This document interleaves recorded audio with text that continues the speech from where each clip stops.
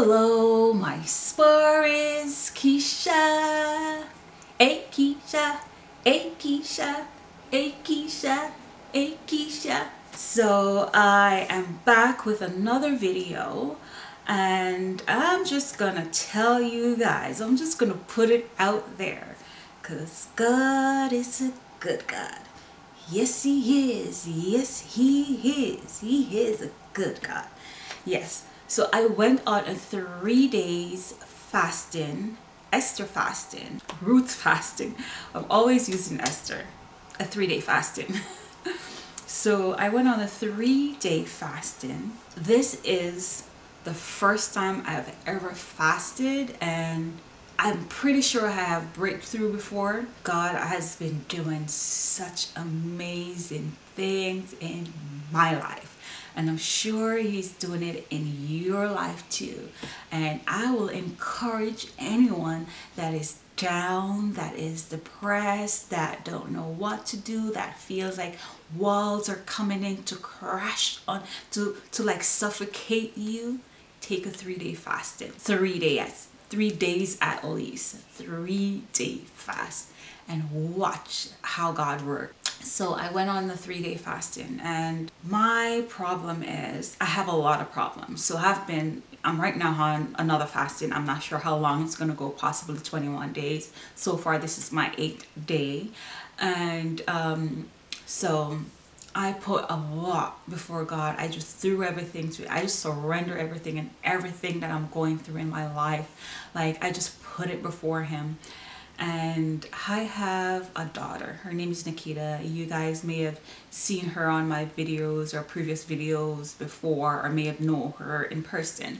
So she just finished school. COVID is here, so she's trying to look for a job, and she got a job at this place, and she only lasts 3 weeks. They didn't schedule her. I don't know. She said she didn't get scheduled. I'm not sure if they laid her off or fired her, and she didn't say. She was never on their schedule again, and so we didn't hear anything from the company.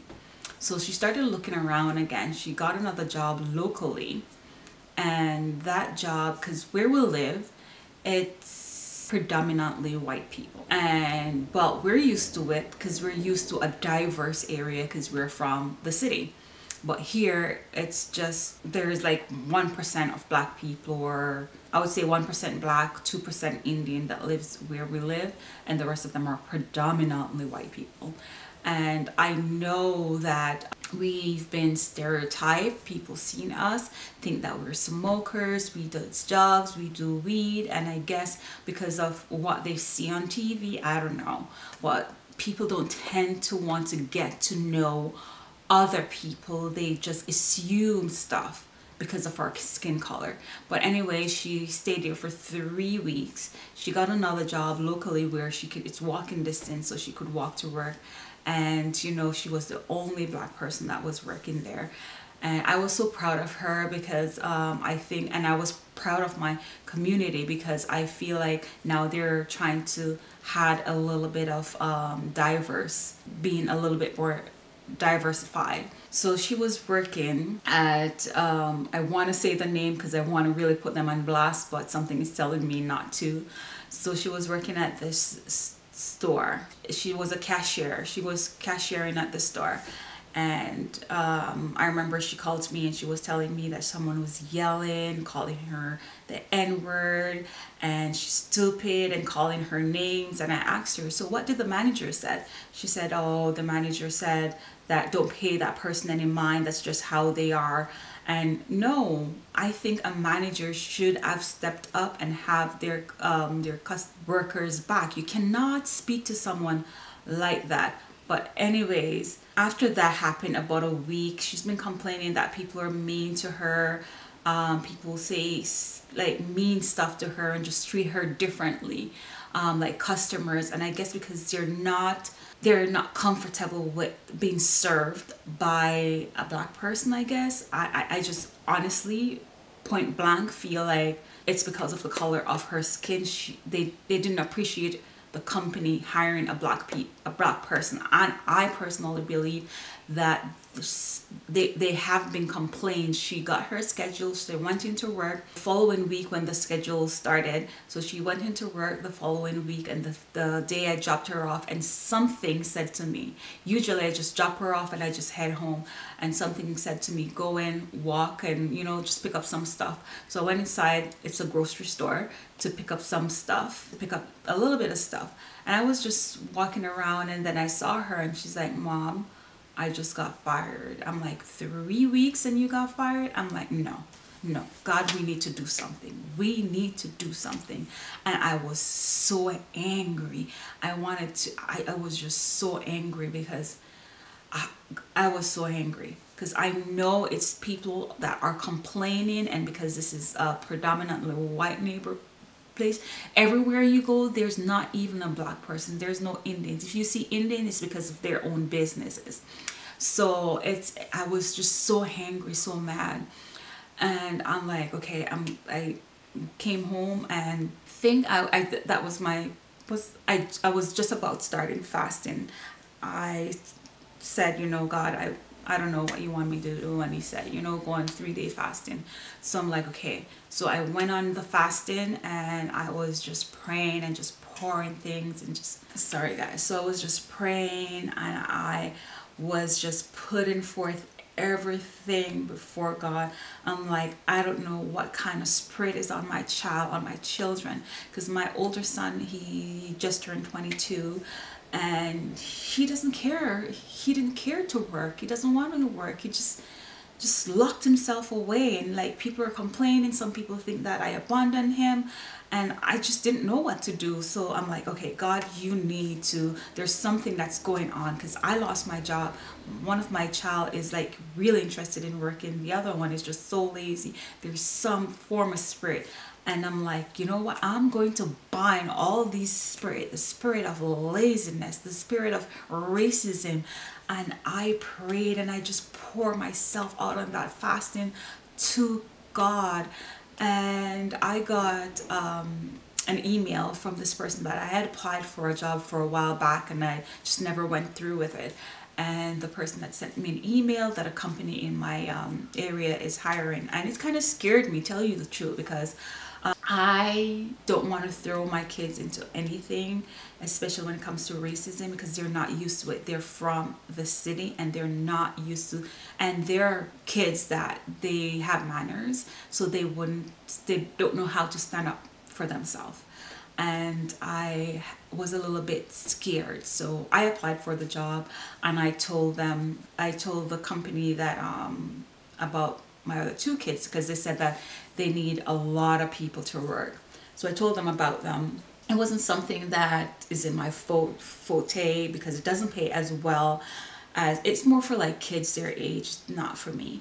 And we went in, all 3 of us went in for the orientation, and by listening to the human resource lady that was speaking to us, she was like, I'm not about abusiveness, and she talked about racism, and she like, anything happen, here's my office, because she knows that people in this area, and the good thing about that too, she's from the city, so she knows about diversity. And the same day, I should say, I don't want to just jump past the same, so my daughter got through, and so I tell them about my son. We send them the his application, and he has never worked, so I was worried that they wouldn't have taken him. And they did an interview on the phone with him, and they said, okay, you can start today.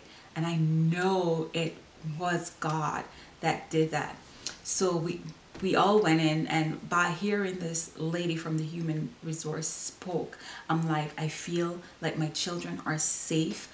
God is working on their case. And I just tell them, you know what, I'm not going to go through with it, because it's not my type of job, and I don't want to take it and then leave, and because they really need people badly. I rather, to know that my children are there, or they're going there, and I feel like comfortable, just comfortable that they're there, and that they're totally against racism, any form of abuse from anyone. They're like, if anyone abuse you or make any racial comment. My daughter was telling me that he is depressed and that's why he's acting like that. He was just weird, and everyone that comes here, they just didn't understand why he would lock himself away.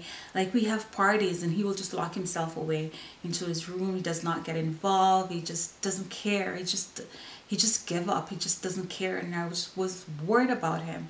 I was so worried about him at times because I was wondering what is he thinking? Is there anything that's going on in his mind that I'm not aware of? It was just weird. It was just weird out, and it really bothers me. And I'm like, God, I'm just gonna have to put this before God and just prayed. And I tell you, I just poured out myself to God, and my son is changed, and I'm so proud of him. He's working, he gets up, he doesn't wash his clothes. I have to beg him to wash his clothes. I have to beg him to shower, put it out there, beg him to shower. This kid get up every day, shower, pack his lunch, wash his clothes. He'll come up, eat with us. He hasn't done that in 5 years. He watch movie with us and we'll sit down and talk, but he has never, doesn't matter how hard I speak to him and how I talk to him. Yeah, you know, I really talked to him really bad because I was embarrassed of him, and I really talked to him badly, but he has never like disrespect me, never disrespect me. Just seeing him how he's moving right now, I know God has lifted something up. There was a lazy spirit on him. There was words that was spoken in his life that I was aware of, but at the time I didn't know that when people call you certain things and, you know, speak certain things of you, that it's a seed that they're planting. And I feel like there was a lazy seed that was planted in my child's life. I feel like they spoke stuff over his life, and I know, but I wasn't spiritually in tune with God to know exactly what was going through, so I could rebuke some of these stuff from then.